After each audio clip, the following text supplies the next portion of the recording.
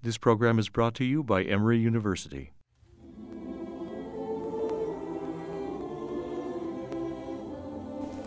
I'll always remember the look on people's faces when we started with the Bach chorale and everybody was appreciative.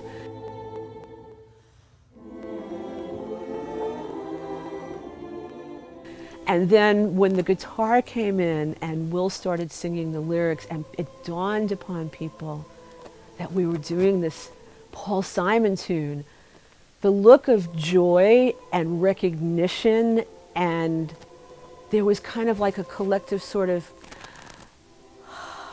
It's a very powerful thing when you bring a song that you might hear on the radio into another setting and set it in a different way, and people hear it differently, and they connect to the song in a different way than they would hear it if they were listening to it on the radio.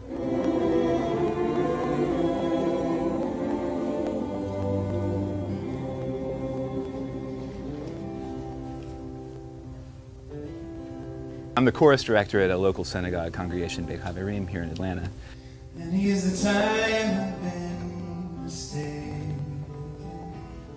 And many times. And a few years ago, we had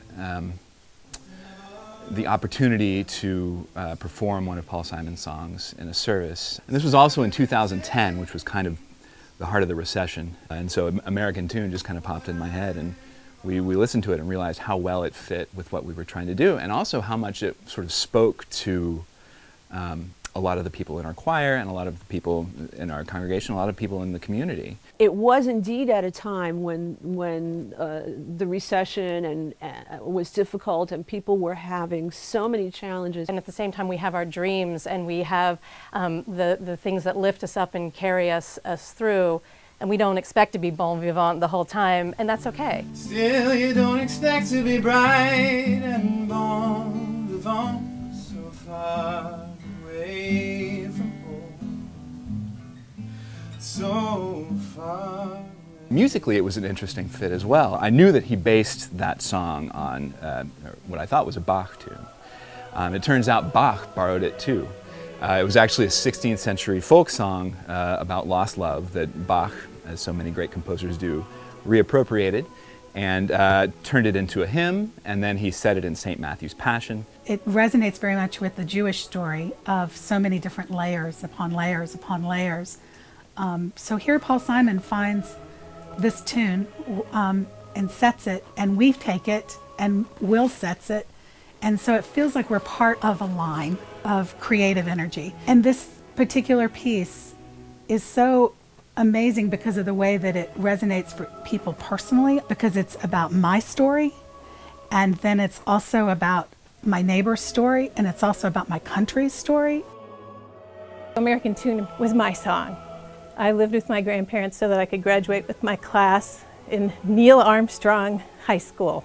So every day I would go to school and walk past a smiling portrait of the man who walked on the moon. The only way we had to play records in my grandparents' house was this gigantic cabinet with 2 speakers, a big Victrola player that you had to be very careful about dropping a needle onto the vinyl.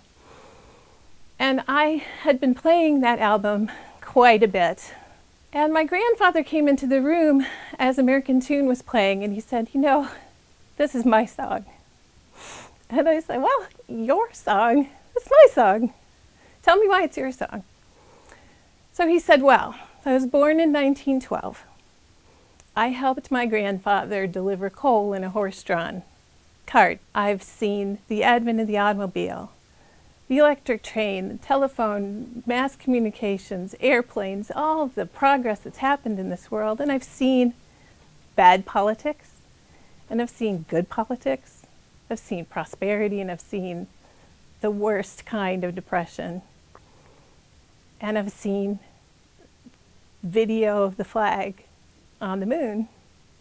Just imagine what it's going to be like for you." He said, "You're this far down the journey. I'm looking back down at you and smiling reassuringly." And every time I hear that song, every time we sing that song, I think of him, you know, looking back down at that journey and smiling.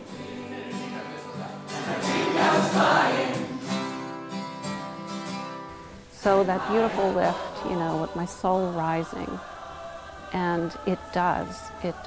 I never really cared to define what a soul was. I can feel it. It's not an intellectual thing. And when the harmonies are coming out, it's so uplifted. And then we take the spiritual journey. Yeah, we can see ourselves. We're looking down on ourselves. We have the perspective of God, or perspective of the skies, perspective of the entire world. And then he takes us on this beautiful journey. Part of the journey is to begin in disillusionment, to walk into a sense of hope, to know that you're carrying the burden of your life's pain with you as you're walking into this, and then to have the knowledge and awareness that it's not going to be easy. Some sounds endure, and I feel that the sounds of song and the sounds of our feeling that come from singing this beautiful song will endure.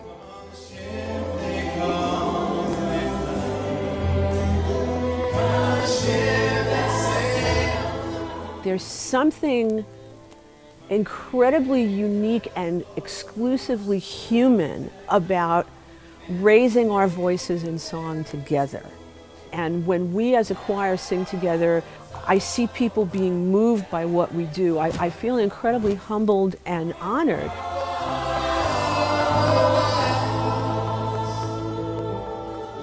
Still tomorrow's gonna be another working day, and I'm trying to get some rest.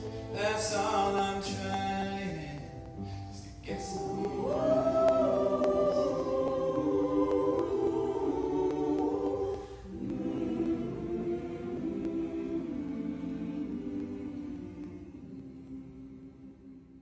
The preceding program is copyrighted by Emory University.